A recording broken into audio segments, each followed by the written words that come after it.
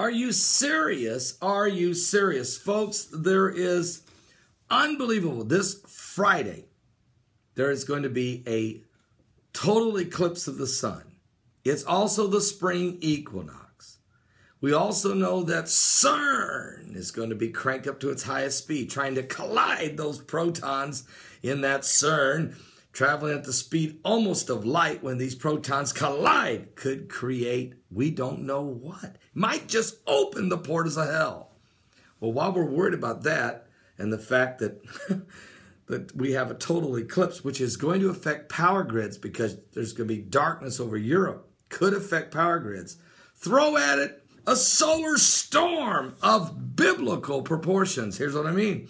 I want to thank Precious for sending this to me, but a severe solar storm may disrupt the power satellites. And take a look at that aurora that was seen last night up in some of the northern nations. A pair of solar eruptions on the sun over the weekend have unleashed a severe geomagnetic storm that could disrupt the power grids and communications on Earth, according to U.S. officials. The storm ranks as a G4 on a scale of 5, according to the National Oceanic Atmospheric Administration, or NOAA. Today, we are experiencing a severe, and this was geomagnetic storm, says Thomas Berger, the director of Space Weather Prediction Center. He goes on to say residents of Alaska, Minnesota, Wisconsin, Washington State, North and South Dakota have already reported seeing the northern lights, the aurora, and Europe is expected to be able to witness the aurora from the storm by nightfall, according to officials. Now, the geomagnetic storm resulted from 2 significant eruptions of the sun's coronia, which, of course, releases those CMEs, corona mass ejections, that took place back on Sunday, March the 15th. These 2 eruptions combined into one eruption.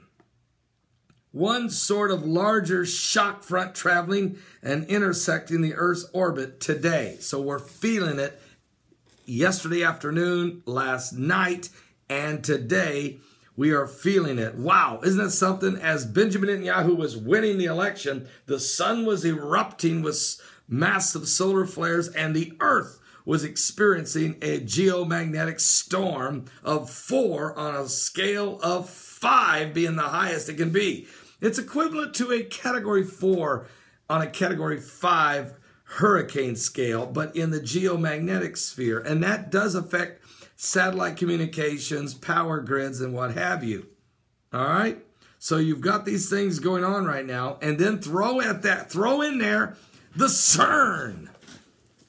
And is it opening the pits of hell while the heavens are falling? Let me see if I can say that. What?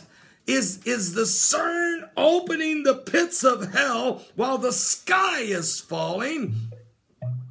The Bible said there shall be signs in the sun and in the moon and in the stars, and distress of nations with perplexity, the sea and the waves roaring. We just had Cyclone Pam just destroy Vanuatu. For the sea and the waves roaring. Men's hearts failing them for fear of things coming upon the earth. For the powers of heaven shall be shaken. Then shall they see the sign of the Son of Man coming with power and great glory.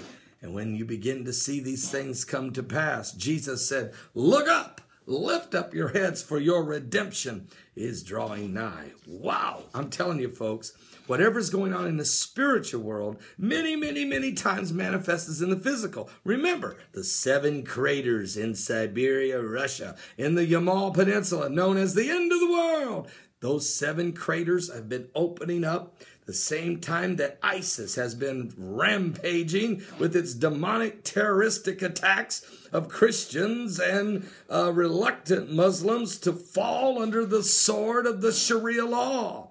Radical Islamic group of ISIS, which is the Islamic State of Iraq and Syria.